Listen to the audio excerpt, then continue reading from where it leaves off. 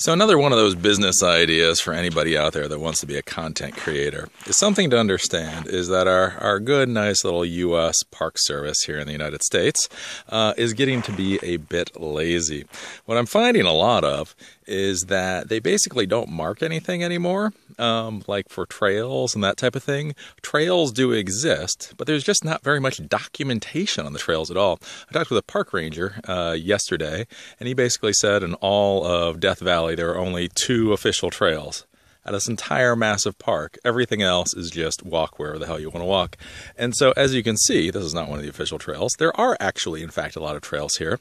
So, if you guys are thinking about like content that you can create that actually be valuable, that people might be willing to sponsor things against, things like going out to national parks and actually cataloging the trails that in fact exist, basically doing what the F the park ranger should be doing anyway, that might actually be a decent amount of money. Because, again, like I say, people like me, we pay a lot of money to come to these places. You know what I'm saying? There's airfare, there's renting a 4x4, there's paying a stupid amount of money to stay in a hotel.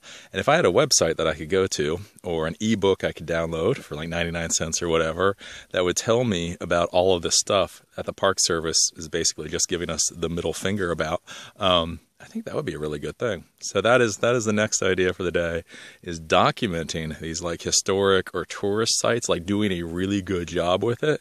That, I can tell you, like I said, would be very valuable. I spent $400 one night for a room.